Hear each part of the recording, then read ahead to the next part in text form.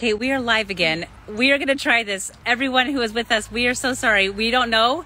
There's opposition in all things. We're trying to do section 109, but we are here. And thank you for joining us again. We are here in Kirtland, Ohio.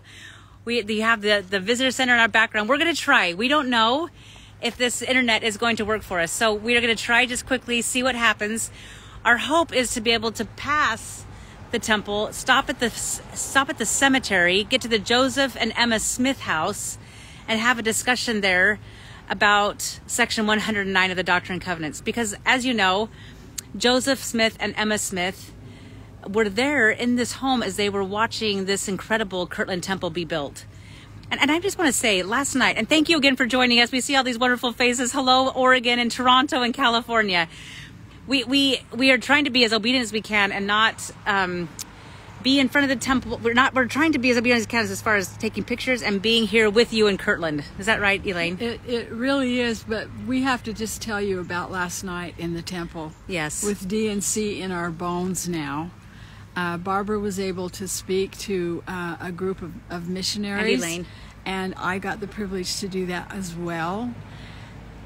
And to stand in that room at that pulpit where Joseph Smith saw God the Father and Jesus Christ, and where Moses, Elias, and Elijah appeared, and to read Doctrine and Covenants 110 was the most powerful experience.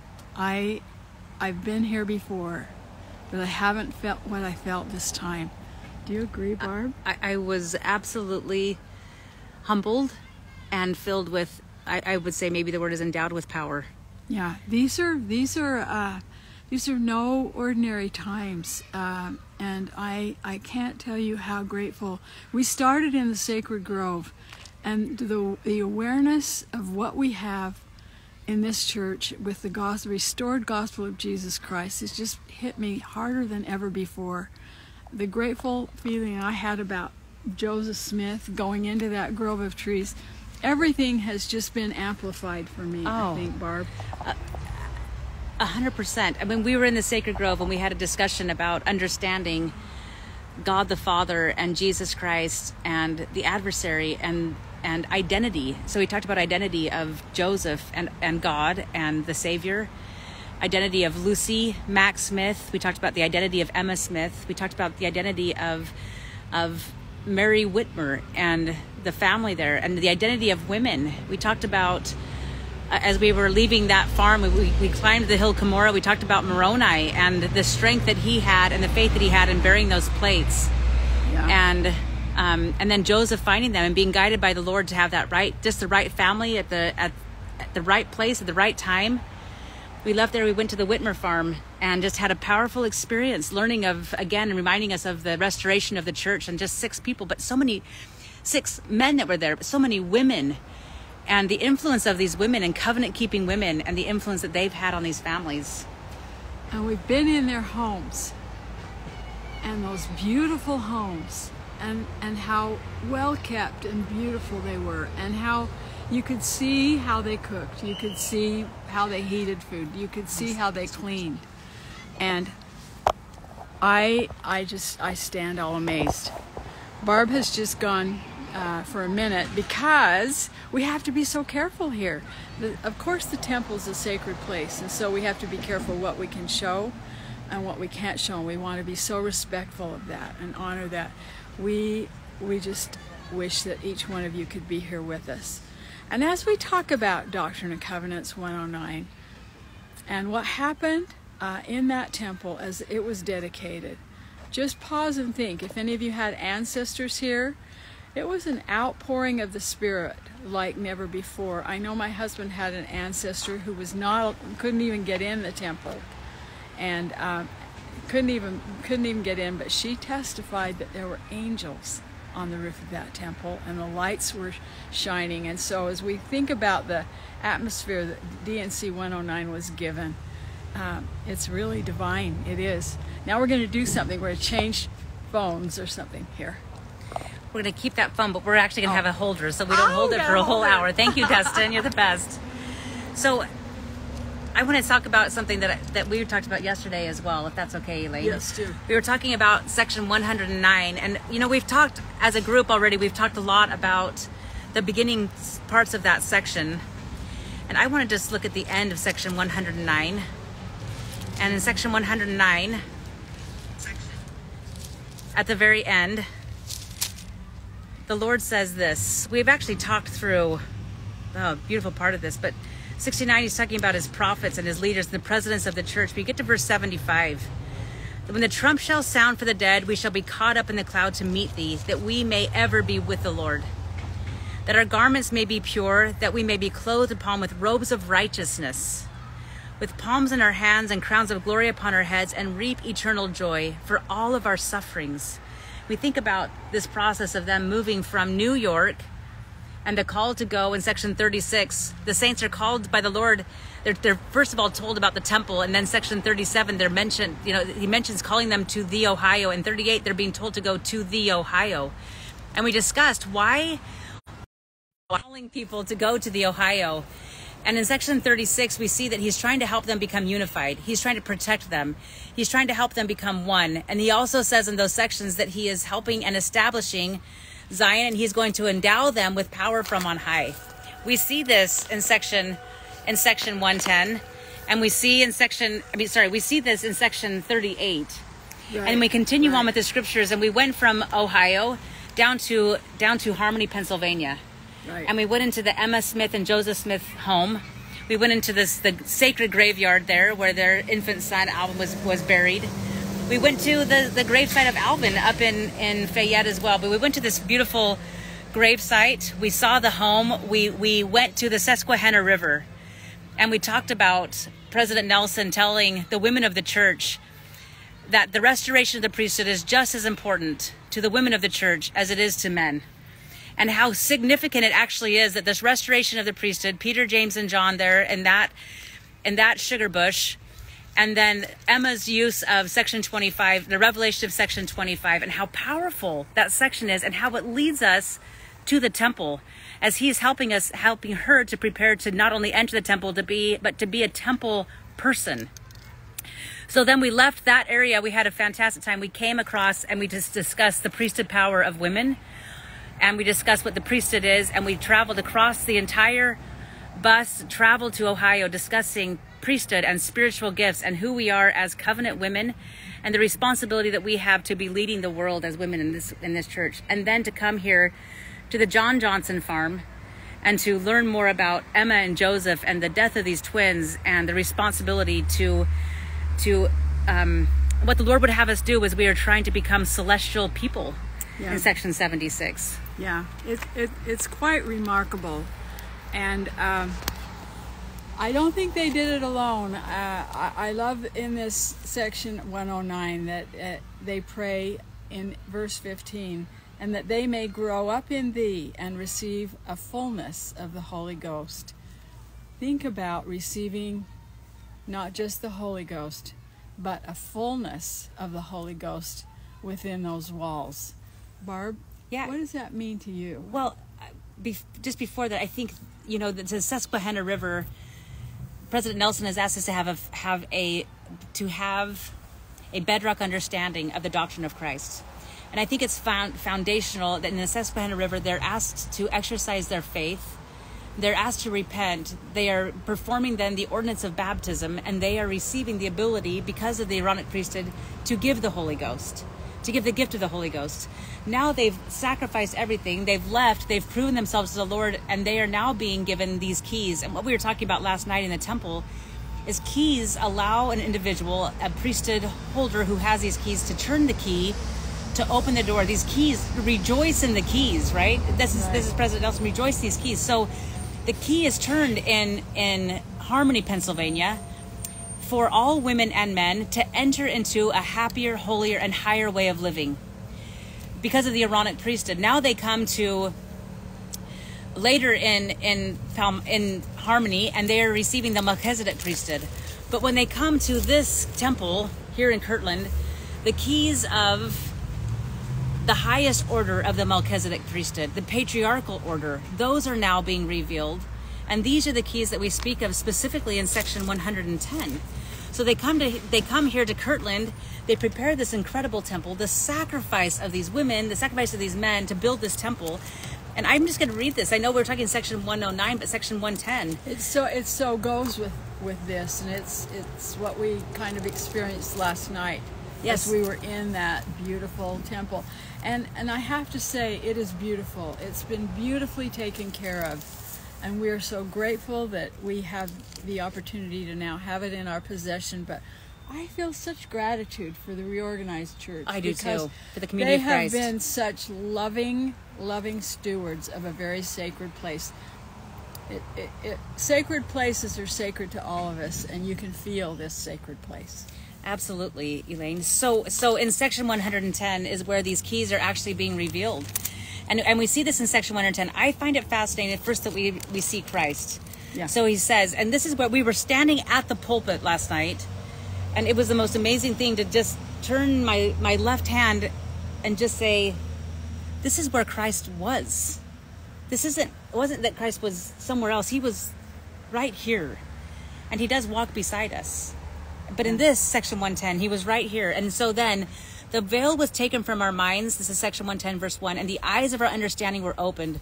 We saw the Lord standing upon the breastplate of the pulpit before us. And under his feet was paved work of pure gold in color like amber. His eyes were as a flaming fire. The hair of his head was white like the pure snow.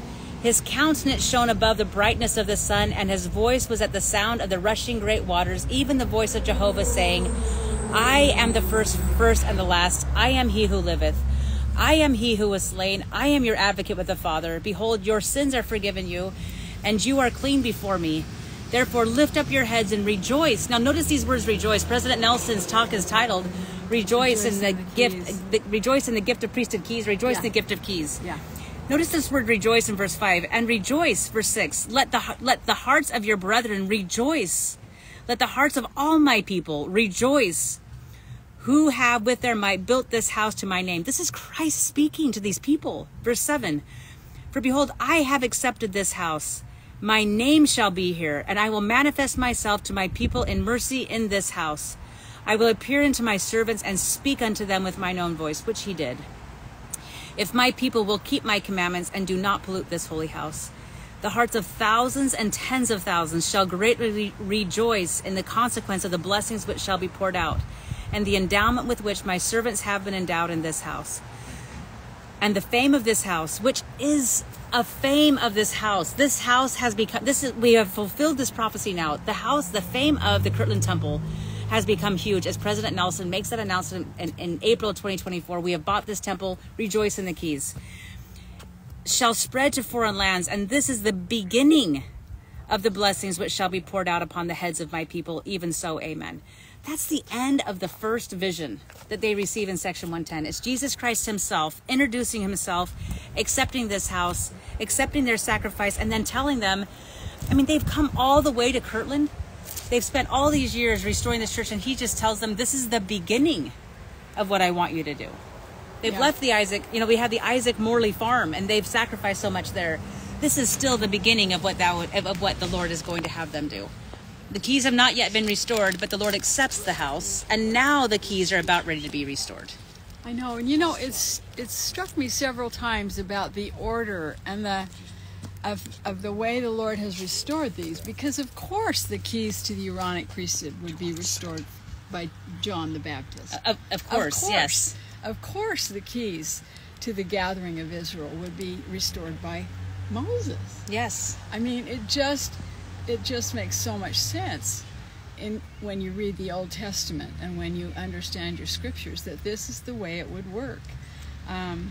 I just want to read 73 and 109, Barb, Please. Because it says that thy church may come forth out of the wilderness of darkness and shine forth fair as the moon, clear as the sun, and terrible as an army with banners, and be adorned as a bride for that day when thou shalt unveil the heavens and cause the mountains to flow down at thy presence, and the valleys to be exalted, the rough places made smooth, that thy glory may fill the earth.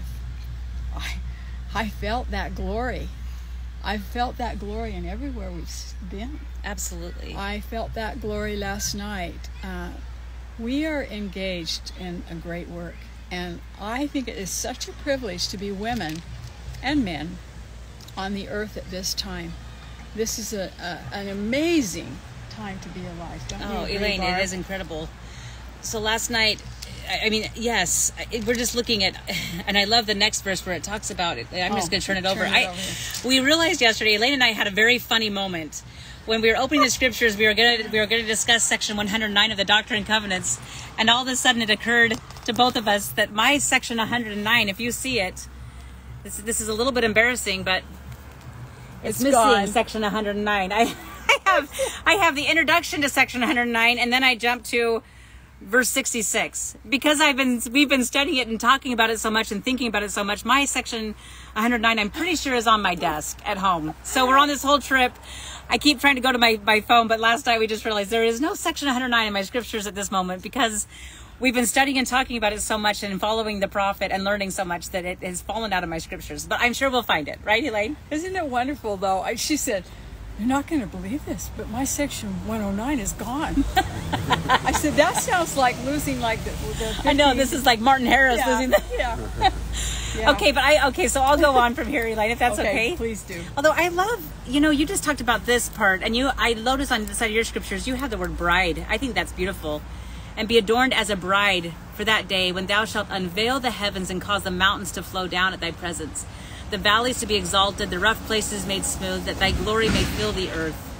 And then you have this beautiful promise that when the trump shall sound for the dead, we shall be caught up in the cloud to meet thee, that we may ever be with the Lord, that our garments may be pure, that we may be clothed with the robes of righteousness, with palms in our hands and crowns of glory upon our heads, and reap eternal joy for all of our sufferings.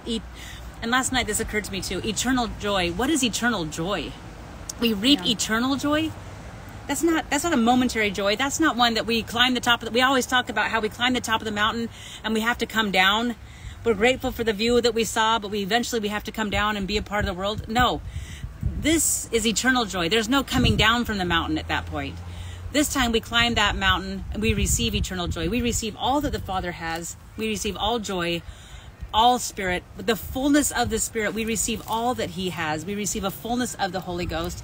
We see as it says in section 76, we see as He sees, we think as He thinks, we feel as He feels. We are like Him because we are full of His Spirit. The fullness of the Holy Ghost, the fullness of a member of the Godhead. We are as He is. We see as we are seen. We see others as we are seen. We see others through God's eyes because we are endowed with the fullness of the Holy Ghost. That's pretty powerful. That's pretty powerful. And of course, the fullness of the Holy Ghost is mentioned there, but for all of our sufferings. And that has just come to me over and over again. We're about to go walk through the cemetery, which I wish you could be with us. But again, the feeling there is, we did this for you. They had a vision. They knew they were led by a prophet. They knew their Savior, Jesus Christ. They knew the restored gospel was true. And they were willing, by the time they got here to Kirtland, they were so poor.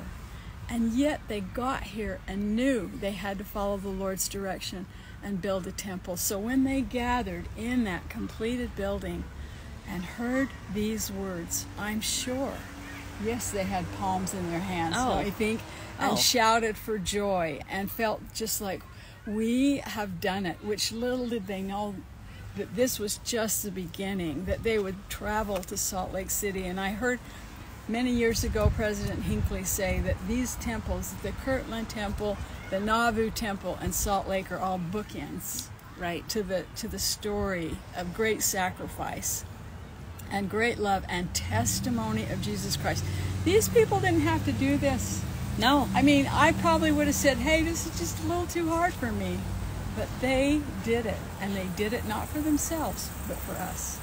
Elaine, you talked about entering that temple and the palm trees and palm leaves and things. That hallelujah shout that they gave, that hallelujah shout has been written by many. And I apologize that I don't have my references here in front of me. That hallelujah shout, I believe it was Joseph Smith who says that was a shout that was given in the premortal realm when the Lord gave us His plan of salvation. that we shouted the hallelujah shout. And it's also the hallelujah shout in the Kirtland Temple. It's the hallelujah shout in the Nauvoo Temple. It's the hallelujah shout that we have in every dedicated temple throughout the world. And it's also been said that this hallelujah shout, John Taylor, I believe, says this as well, that this hallelujah shout will also be the shout that we shout when we return and are with God again. It's gods and goddesses in the eternal realms. It's powerful. So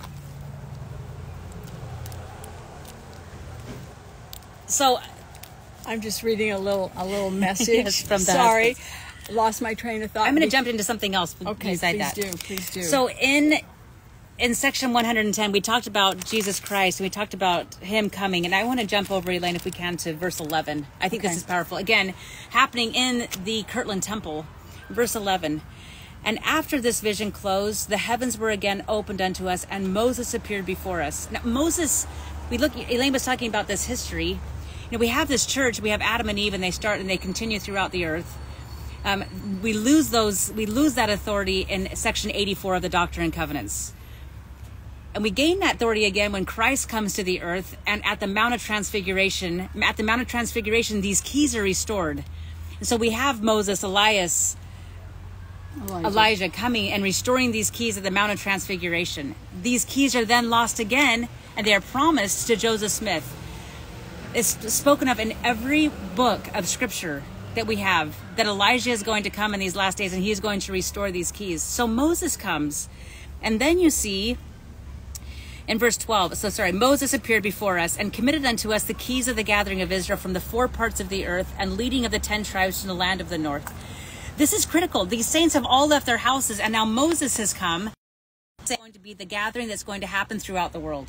Then verse 12, and after this, Elias appears and commits the dispensation of the gospel of Abraham, saying that in us and in our seed all generations after us should be blessed. And after this vision has closed, another great and glorious vision burst upon us, for Elijah, the prophet who was taken to heaven without tasting death, stood before us and said, Behold, the time has fully come, which was spoken of by the mouth of Malachi, testifying that he, Elijah, should be sent before the great and dreadful day of the Lord, to turn the hearts of the fathers to the children, and the children to the fathers, lest the whole earth be smitten with a curse. Therefore the keys of this dispensation are committed into your hands. And by this ye may know that the great and dreadful day of the Lord is near, even at the doors. Last night it occurred to me as we were discussing this with these wonderful people, we are so incredibly appreciative of these angels that have come. But on this tour, I should say, and as well on this tour, we have been focusing very heavily on women. We've been focusing on the sacrifice of women. We've been focusing on all the things that women have been doing and their role in relationships and the synergy that is coming between these women. Lucy Mack with Joseph, Emma with Joseph, Eliza R. Snow. We were able to tour the Eliza R. Snow house. That's a whole other story, but it was absolutely incredible with this group of women.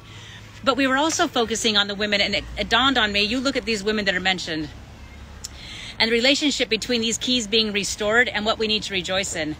The mother of Jesus Christ, Mary, made it possible for Jesus Christ to be on this earth. She is the mother. We look at Eve and the mother of all living, but then we also look at Moses, and we look at his beautiful mother, Jochebed, and that she was willing to sacrifice her son Moses and put him in the river. And then we look at this next, we look at Abraham, the Elias who's restoring the gospel of Abraham. And what about Sarah? And what does she sacrifice? What was she willing to sacrifice? What was Rebecca willing to sacrifice? And as Elder McConkie says, how grateful he was that that Rebecca went right to the Lord and asked the Lord to sacrifice, asked the Lord what she should do. Yeah. And she was able to fulfill then and put in place the entire house of Israel because of her righteousness. And then we look at Elijah. And with Elijah, I go directly to the widow of Zarephath. And what was she willing to sacrifice? She was willing to sacrifice her son, if necessary. She was willing to sacrifice herself, her life, for this prophet. Yeah. Can be completely aligned. Yeah. So these stories of these women that tie into the stories of the men who came and gave these wonderful keys. Without the women, the keys wouldn't be restored. Without the men, the keys wouldn't be restored. It's synergy, and it's a unity, and it's this unified, sacred one between women and men together. It really is. It's so absolutely clear that we can't do anything without the man and the priesthood power they hold. And they can't do anything without us and the priesthood power that we can exercise as well.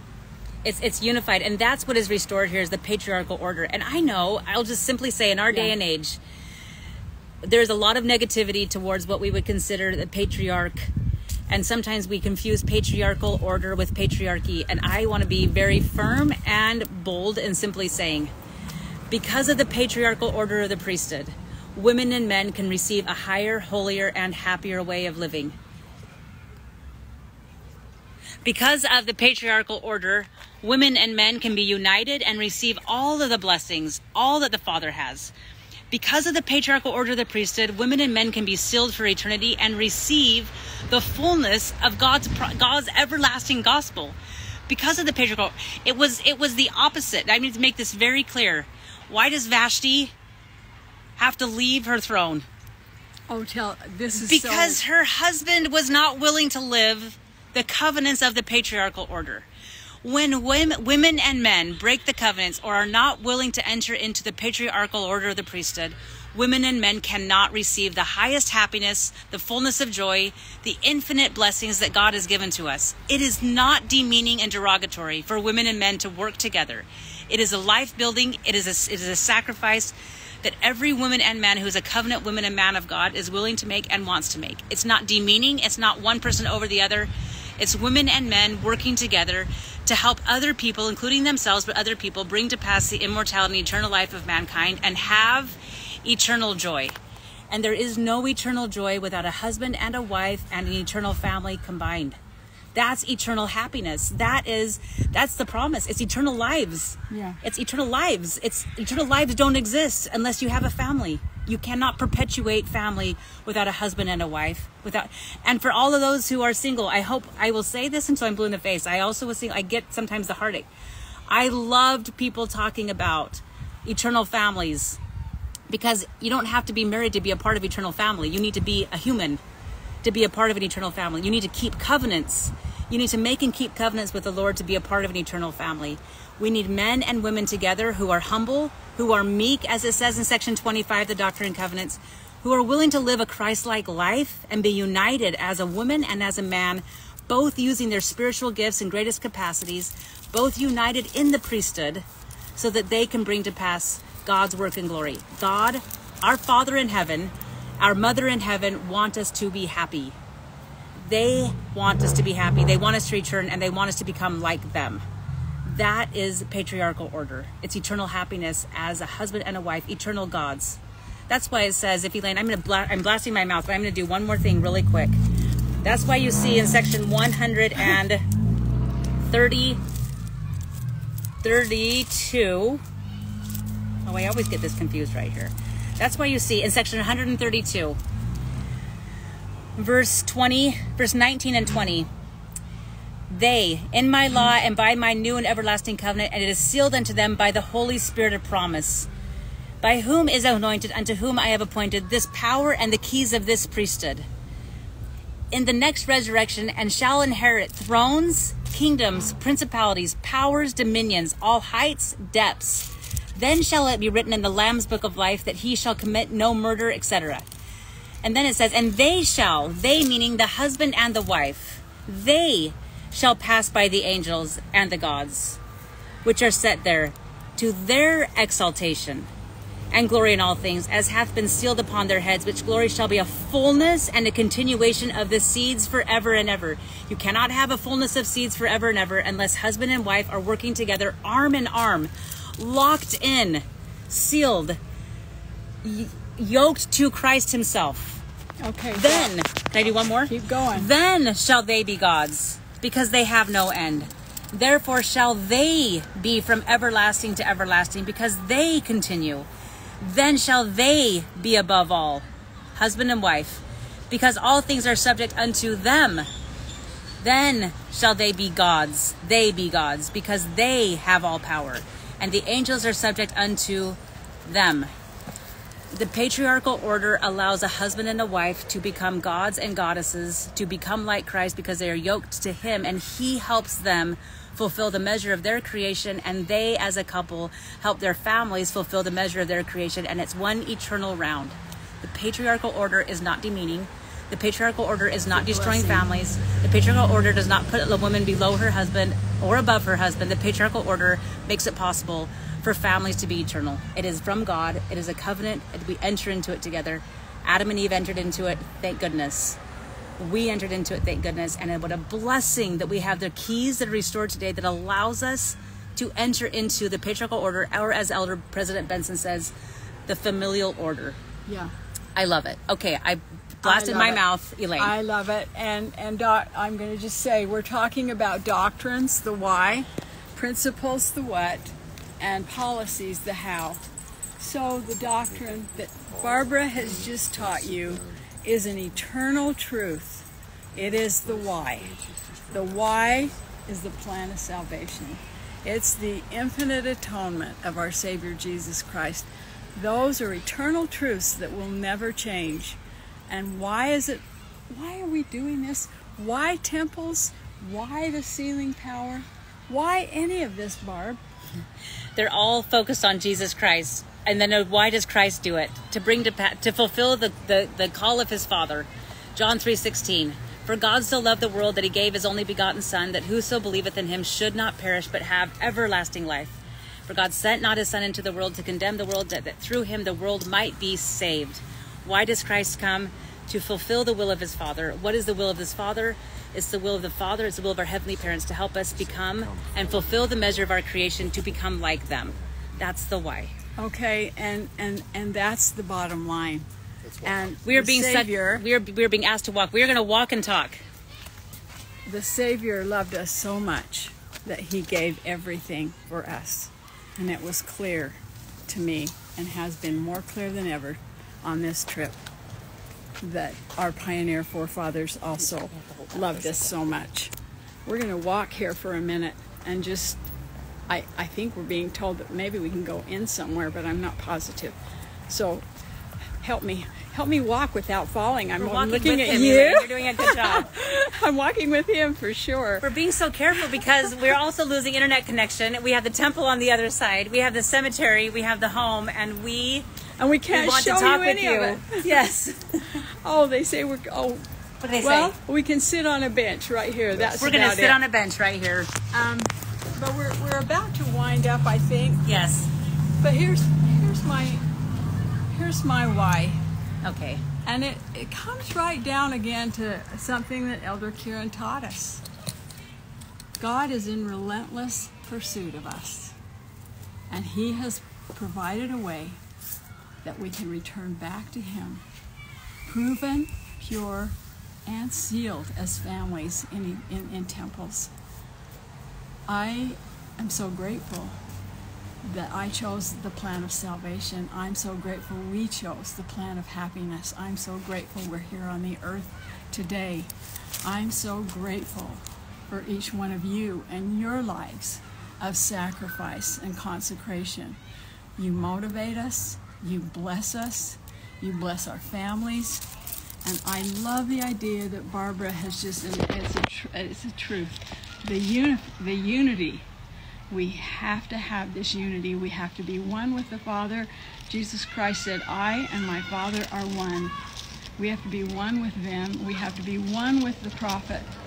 We have to follow him and do as he asks. And we have to be one as husband and wife, as men and women. Together we can accomplish more than we could ever accomplish alone. And I am just grateful that we have this medium that we can transport our testimony and share eternal truths and learn to recognize them and be able to teach these eternal truths in this world. I'm grateful for Instagram. I'm grateful for all of you who are on here. But more than that, I'm so grateful on this trip for a prophet. President Nelson, thank you. Thank you for pushing us to think higher and to be holier. And it's making me happier. So happy. So Barb, Why don't you finish Thanks, this Elaine. off? Somebody was asking why we aren't walking around. I'll just say, our internet connection will not allow us to walk around. Every time we go on the other side of the visitor center, it stops on us. We would love to walk with you and show you these beautiful sights, but we are going to sit together knowing that we are in these sacred sites. You don't have to be here, but what a blessing it is to be here on these sacred sites. It really is. I will echo what Elaine said about the prophet. I may have shared this with all of us before, but I remember when I was taking as a student the class Teachings of the Living Prophets, and I was studying the life of President Nelson, and I had this, we talked pillars and rays in our discussions and this general conference talk, and I would say a ray, although it maybe was a pillar, come through the window as I was sitting on the floor on the ground in the colony south of BYU campus, and I had this impression, the man that you are studying about right now will someday become the prophet of this church. And I knew it was true. It was such a strong and powerful witness that I had never received anything like that. And I followed carefully everything that he taught. And I am so, as Elaine says, I am so grateful that we have a prophet who is pushing, pleading, begging, endowing, turning keys for the women of the church to fulfill the measure of their creation. He has asked us to study priesthood. He's asked us to learn to hear the voice of God. He's asked us to be peacemakers. He is trying to get us to live a happier, holier, and higher way. He's trying to help us become celestial. He's trying to help us become more like Christ. Yes, his message this month on unity in the ensign, the Liahona, is absolutely incredible. He's trying to lift and build. I believe it's very much what Joseph Smith was doing when he was here. Yeah. President Nelson sees a higher vision. He sees potential, and he's trying to get us to do it. He's just lifting and begging and pleading. And then he's also giving us the tools to help us be spiritually self-reliant. He really is. I just want to make a suggestion. Besides reading and studying 109, I think in preparation for General Conference, we all ought to do the other thing that President Nelson has asked, and just reread Section 25 of the Doctrine and Covenants. Because Section 25 of the Doctrine and Covenants is really the Lord's counsel to all of his beloved daughters. And I think that will prepare us to hear the prophet's words again as we join together in that conference this very weekend. I could not be more grateful. To have the priesthood keys restored on the earth today. And I'm just grateful to be here with Barbara Morgan Gardner. She is wonderful, she's inspiring, she's the real deal. But even more than that, I'm grateful to share the strong testimony that we share of our Savior Jesus Christ. He lives. He loves us. He's marked the way and shown us the path. And all we need to do is come, follow him, and walk with him. I am going to finish off, Elaine, and thank you. I'm going to finish off with my part here today with Section 109. I think these last few verses of Section 109 are absolutely powerful. So I'm going to start in verse 77. We talked about the infinite fullness of joy in verse 76. In verse 77, O Lord God Almighty, hear us in these our petitions, and answer us from heaven, thy holy habitation, where thou sittest enthroned. And now listen, these words will be familiar because I just read them, because these are going to be similar to what we just saw in section 132. Enthroned with glory, honor, power, majesty, might, dominion, truth, justice, judgment, mercy, and an infinity of fullness, from everlasting to everlasting. That's where God sits. That's where God is throned, where it says, sittest enthroned. Infinite fullness, everlasting, everlasting, truth, justice, judgment, mercy. And then 78, O hear, O hear, O hear us, O Lord, is the plea of the prophet. And answer these petitions, and accept the dedication of this temple, of this house unto thee, the work of our hands, which we have built unto thy name. And also this church to put upon it thy name, and help us by the power of thy Spirit, that we may mingle our voices with those bright, shining seraphs around thy throne with acclamations of praise, singing, Hosanna to God and the Lamb. And let these thine anointed ones, and I will say, sisters, as we said last night in the temple, I feel so impressed on this. We talk about President Nelson as one of our anointed leaders. But sisters and brothers, anyone who makes and keeps sacred covenants in the temple is anointed. So praise and sing, and let these thine anointed ones, you, me, us, our families, let these thine anointed ones be clothed with salvation, and thy saints shout aloud for joy. Amen and amen.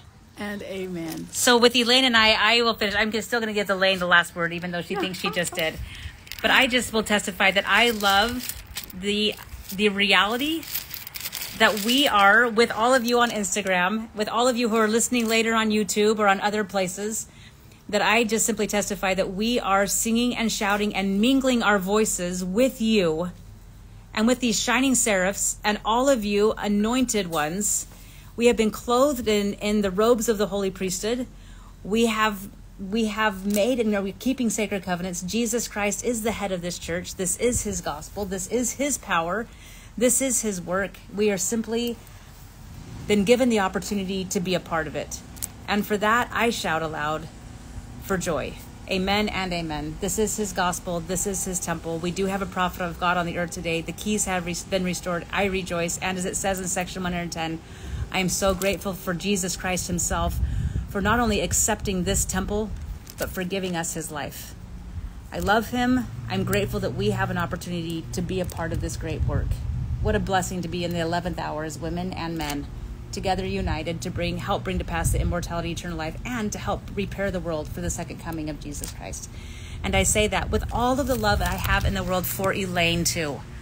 I love this woman. I love her mentorship. I love her guidance. I love her spirituality. I love that she'll pray at any moment.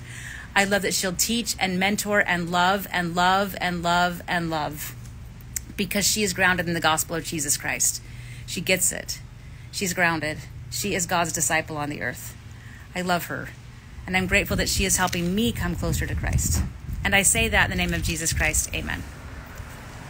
And so with that, sisters, our heart's desire would have been to take you all through all of these sacred sites with us. But I hope you can feel through the Spirit, and I hope you can walk with him and allow him to teach you. And now we'll just say goodbye. It's interesting when we try to do anything at these most sacred sites. There's a lot of opposition, even technologically. But we'll say goodbye. We love you. Thank you for all you are doing. This is an amazing time to be on the earth. And as the Lord said to Emma Smith in section 25 of the Doctrine and Covenants, behold, thou art an elect lady whom I have chosen. Thank you for being those ladies. And thank you for being faithful and true. We love you. And I'll testify again, because I can't not. Jesus Christ lives, and he will walk with you. And I say this in the name of Jesus Christ. Amen. Amen. We love you, ladies.